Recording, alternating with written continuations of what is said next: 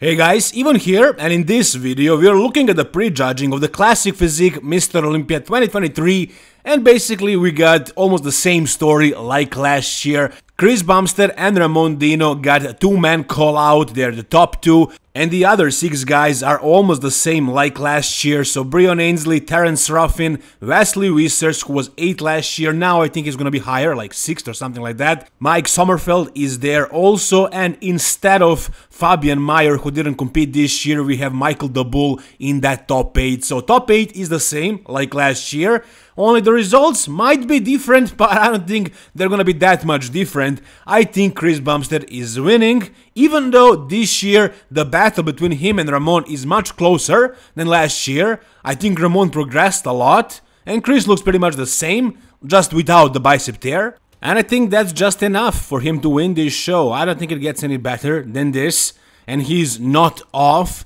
He doesn't have any visible tears, any visible injuries. He is in good condition, he's big and full, biceps look more symmetrical than last year. So I think he did enough. I think he definitely did enough to win this show, but I gotta say, Ramon Dino is actually pushing him this year. I was really surprised when I saw how much closer it actually was this year. I think Ramon Dino improved his back, I think his legs looked bigger. I think overall he looked like more dense, I think he showed more details, more maturity. I think he progressed way more than Chris did.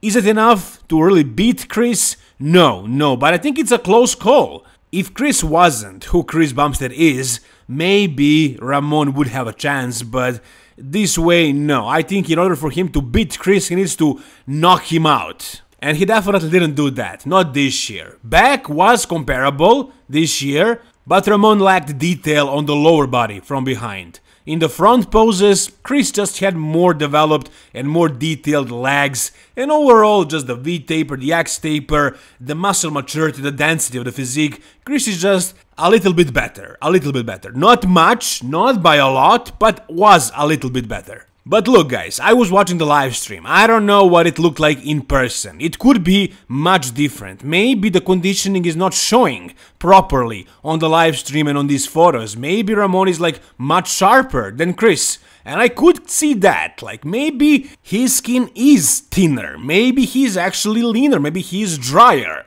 and if that is the case, then I wouldn't be too surprised if he beat Chris Bumstead tonight. So anything is possible, really. Last year I thought it was super convincing, I thought it was an easy win for Chris last year, but now it's definitely not that easy, it's definitely not so certain. Based on what I'm seeing, based on the photos and the videos and the live stream, it seems like it's much closer, much closer than last year. We actually got a proper battle, and honestly, it is possible that Chris might lose this. It's not likely, I would still say Chris won this show, but anything is possible, we'll see, we'll find out tonight. Here's the photo of the original first call-out, the top 6 call-out, before they had a two-man call-out.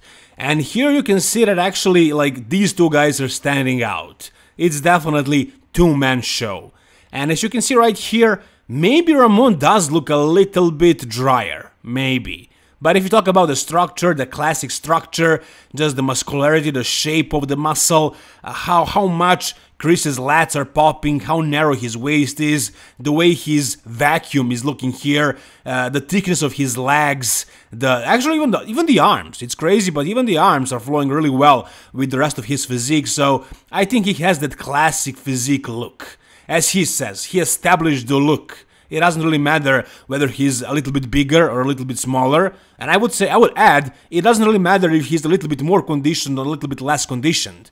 Because he has the look, he has that physique that is, I would say, definitely the best classic physique in the world right now. Now, if you talk about the classic shape, the classic physique structure, then Urs also has one that is really good. But he's just simply not on the level of muscularity, of the development of Ramon Dino. So even though at first I thought this might be a top 3 call out, you know, those 3 guys, that maybe Urs can challenge Ramon, Yeah, later I figured out no. Ramon is definitely much better than Urs, and Urs will likely end up in third. I think he's winning the second call out.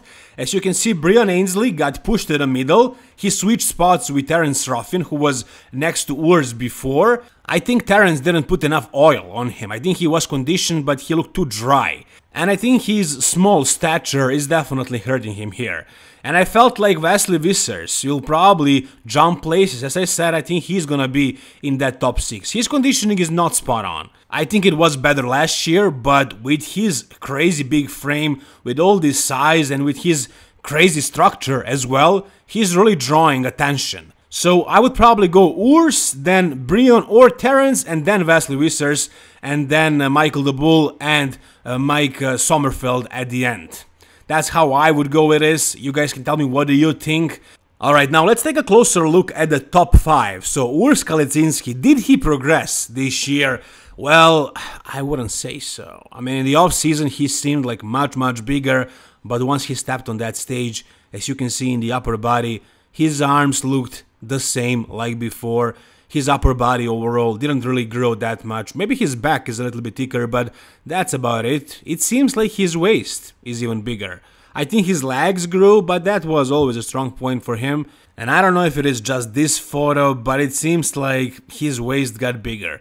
So I don't think this is an improved version of Urs Kalecinski, but I think it's gonna be a good enough version for him to remain in that top 3. Now, what about Brian Ainsley? I think he looked better. I think he definitely improved. I think he looked fresher.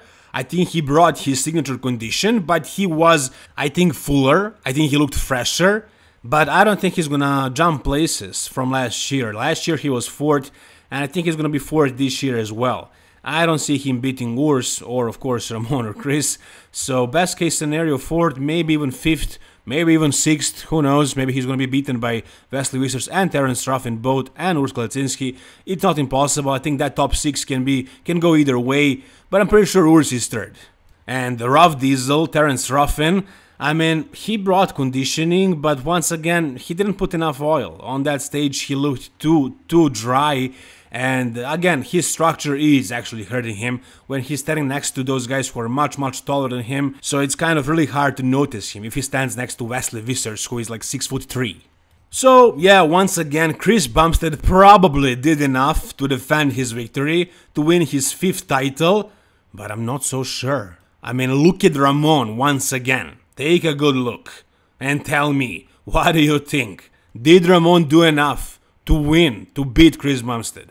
Whatever you guys think, tell me in the comment section down below. Like this video if you enjoyed it. And for more content similar to this, subscribe to this channel, guys. Thank you so much for watching. All the best and bye-bye.